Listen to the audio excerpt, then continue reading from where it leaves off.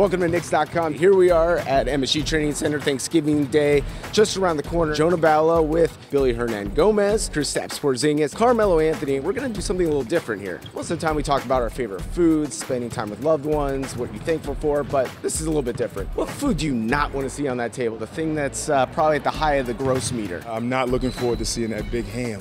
Okay. Sitting there with the pineapples and the cherries on it. I really don't mind any food as long as it's not pork, so anything except pork. I do not want to see chitlins on that table. It's funky when they cleaning them, and it's funky when they cooking them, and it's funky when they serving them. I don't want no parts of it. I would have to say chillings.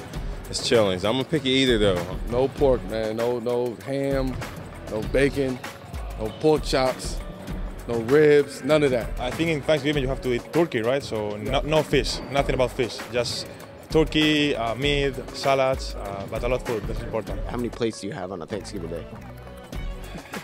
At least 3, 4, and then if you can, you keep going. The number one food you don't want to see on Thanksgiving Day, you know, the one that's sitting there on the table that you're just going to say pass on.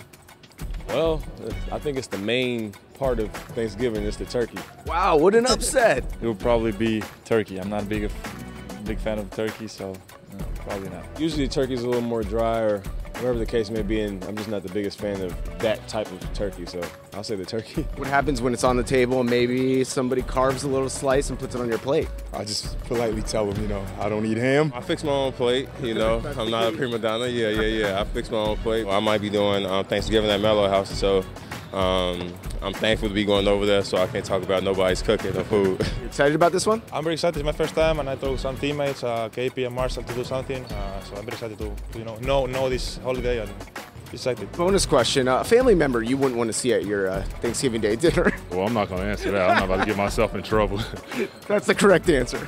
I want to see all my family members. The uncle, the cousin, the aunt that I haven't seen in years. But Knicks.com is invited, of course, right? Oh, of course. I see you guys every day.